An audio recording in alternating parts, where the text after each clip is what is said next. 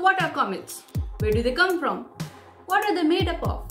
And most importantly, why should we care? Hey there, I'm Shivani and welcome to the channel Science with Shivani. Today we are going to talk about comets. And why comets suddenly? You will know at the end of this video. So coming to the first point, what are comets? Comets are frozen leftover from the formation of solar system. Till date, we have around 6,000 comets. Shoemaker-Levy 9, Halley's Comet and Tempel 1 are some of the popular ones. Now the second question, where do they come from? For that, we need to understand one thing. Comets are of two types, short period comets and long period comets. Short period comets are those whose period is less than 200 years. Long period comets are those whose period is greater than 200 years. Now these short period comets originate from the Kuiper belt. But what is Kuiper belt? Kuiper belt is a disc-like belt of icy bodies which exist beyond Neptune. These icy bodies is occasionally pushed by gravitational perturbation, bringing them closer to the Sun. These become the short period comets. But what about long period comets? They originate from the Oort cloud. And you know what? These long period comets can take as long as 30 million years to complete one trip around the Sun. But wait a second, what is Oort cloud? Oort cloud is the most distant region of our solar system. The Oort cloud is a giant spherical cell surrounding the rest of the solar system. It is a big thick wall bubble made up of icy pieces of space debris. The Oort cloud may contain billions or even trillions of objects. So if we have billions and trillions of objects out there in the Oort cloud, why do we have only 6,000 comets? Actually, these 6,000 comets are only a tiny fraction of the total potential comet population. So, there can be millions of comets, but we know only 6,000 of them. Let us now come to the next question. What are they made up of?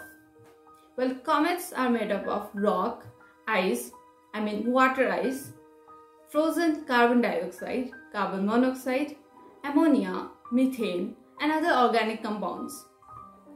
Now, because of their composition, they are also known as dirty snowballs.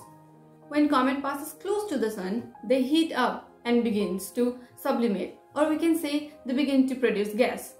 This gas becomes the tail of the comet. Note, the tail always points away from the Sun. Okay, by now we got to know a lot of things about comets. But why should we care? We should care because the comets help us to unlock the mysteries of the universe. Many scientists believe that comets must have brought water to young Earth 4 billion years ago.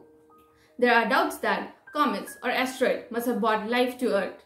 In 2013, it was suggested that the impact between planet and comet had the potential to create amino acid through shock synthesis. Shock synthesis? Shock synthesis is the process of complex organic chemical creation through high velocity impact on simple acids. So summing up, comets with full of organic molecules came and collided with Earth. The energy released in collision made proteins out of the organic compounds present in the comet. Creation of protein can be thought as a first step towards creation of life. Little note over here, these theories are still under development. There are scientists who have casted doubts on them. But we can safely say that this is one of the possibilities on how life may have started on Earth. So why did I choose this topic? It is because a long period comet called NEOWISE was recently discovered by astronomers. It was discovered on March 27, 2020. It will be visible by naked eye throughout July and a little bit of August of this year. If you want to learn more about comets and other celestial bodies, then you can read the book Calculating the Cosmos by Ian Stewart. This is an amazing book. I have read it and you can read it too.